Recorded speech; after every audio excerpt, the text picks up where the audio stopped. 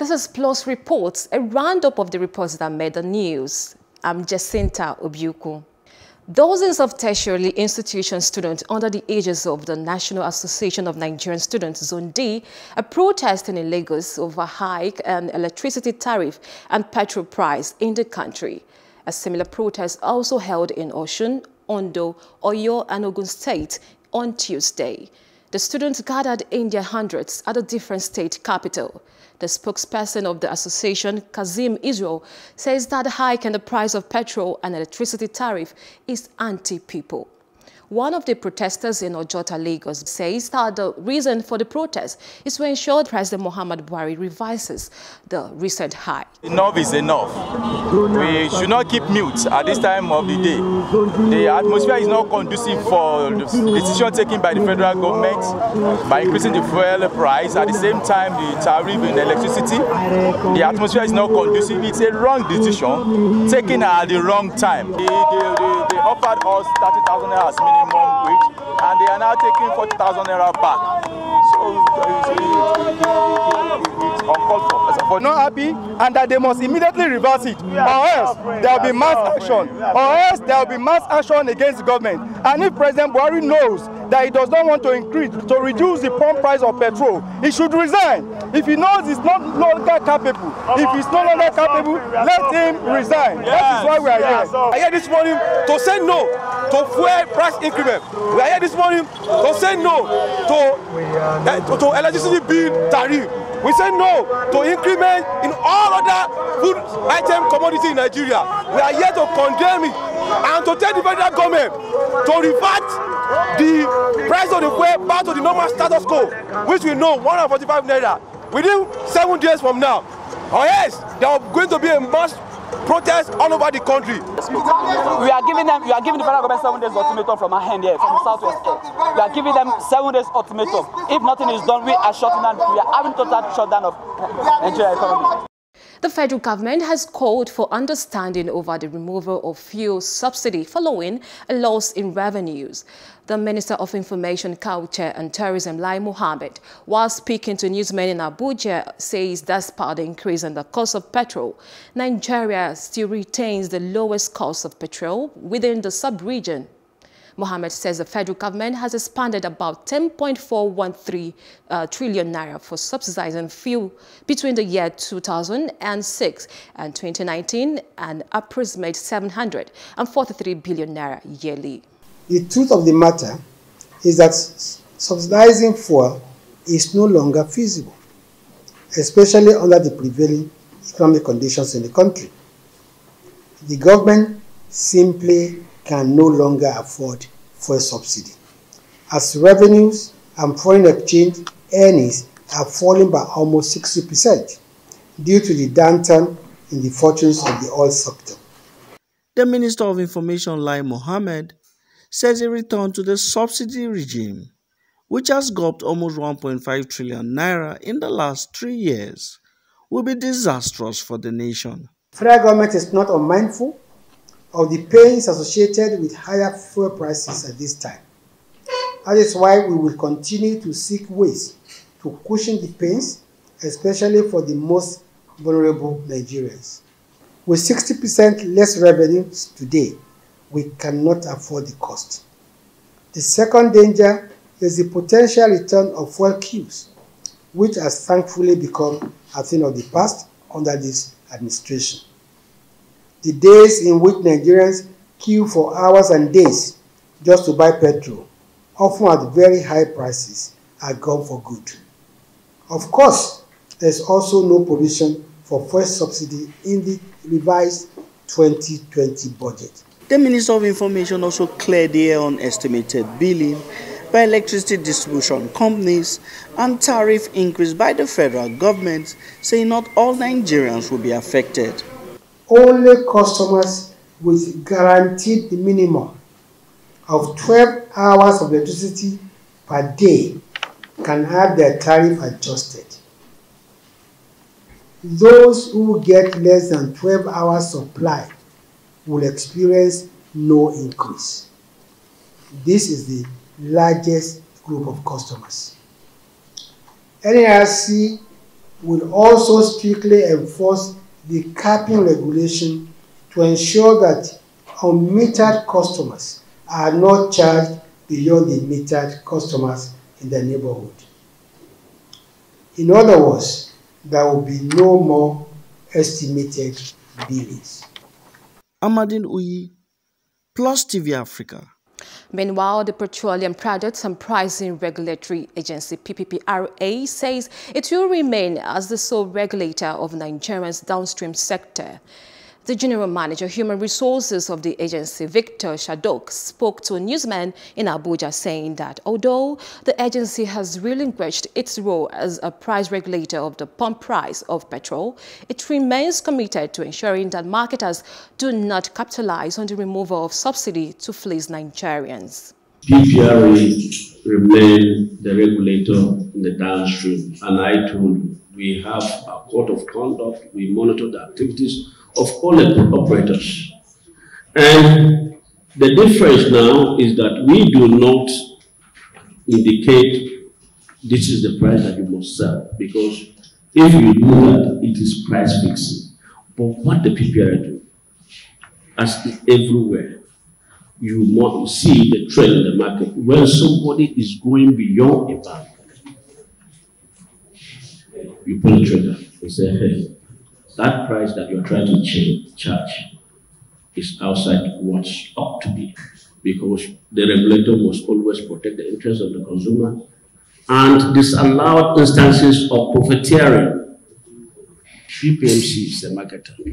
PPMC, when they bring their products, they are just like traders. As a trader, people buy in bulk from them. If I'm selling in bulk, I don't sell beyond a price that I know I'm going to incur losses. All of us are aware that under the regulatory regime, there's no subsidy. And NNP and PPMC is not there, what? To give products to people at the cost that they will not be able to cover. Imo State Governor Hope Uzodinma has flagged off Imo State mass transit service for civil servants in the state. The 30 mass transit buses, according to the governors, shall help reduce the difficulties faced by Imo civil servants by conveying them from various locations to office to and fro at no cost. Speaking during the flagged-off ceremony, Uzodinma said the gesture is part of his commitment to ensure he gets the civil service right, as it is the engine of every government. He stressed that his determination to sanitize the fraud in civil service was to ensure every real workers get their salary as at when due. The governor also gave out Prado Jeeps and Hilux vehicles to political appointees to enable carry out their functions. Conscious of the fact that when the citadel of justice is corrupt, the body politic rottens. I saw the civil service as the engine room of any meaningful administration.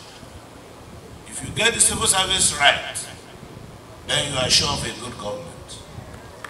Ignore the civil service, then there is no government.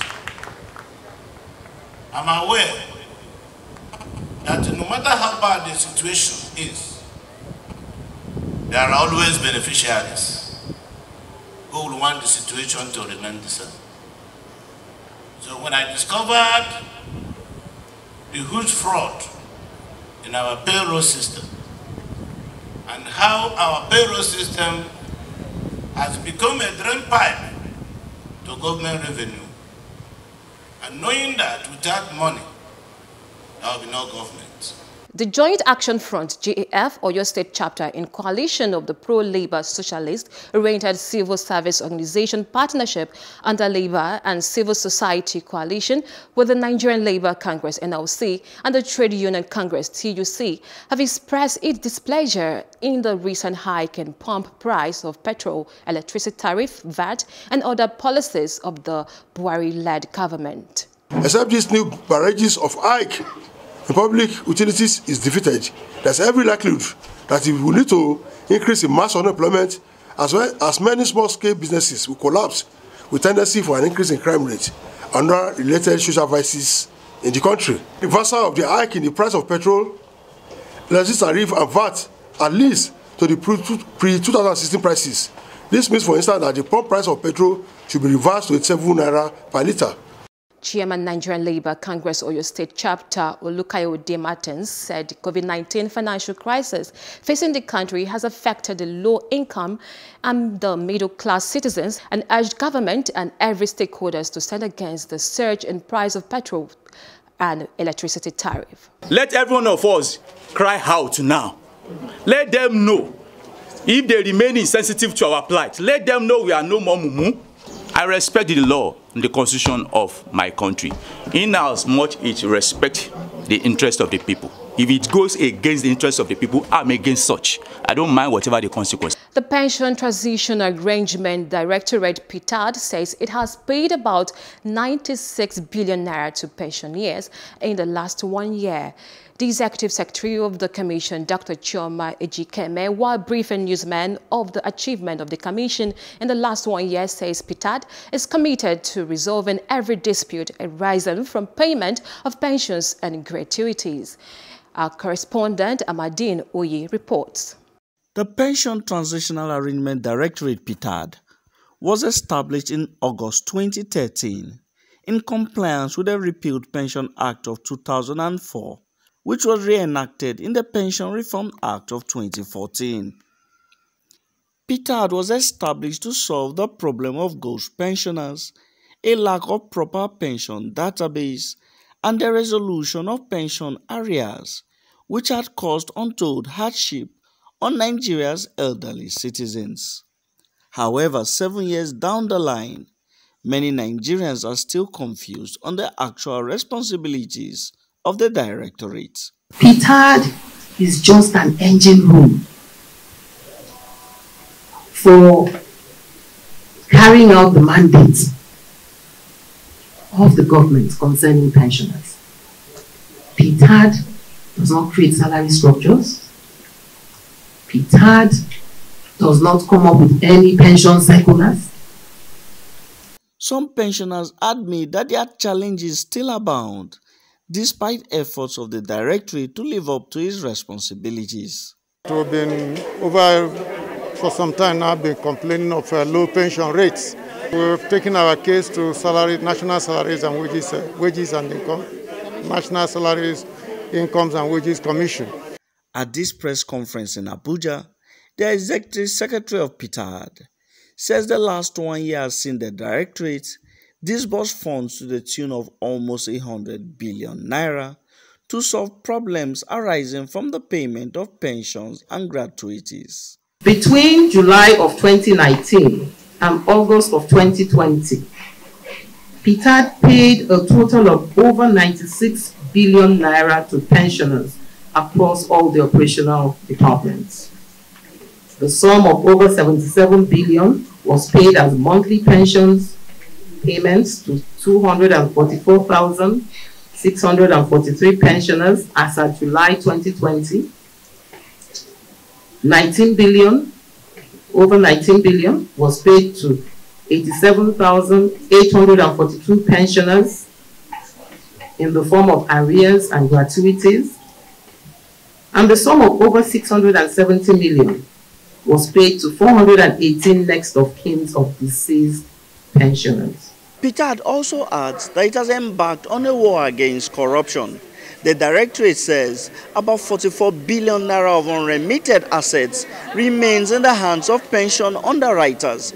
The Executive Secretary of the Directorate, Dr. Chioma Ejikeme, says that it is necessary to recover these assets for the sake of Nigerian pensioners. PTAD is working assiduously on the recovery of legacy funds and assets in the custody of 12 insurance underwriters belonging to the defunct agencies.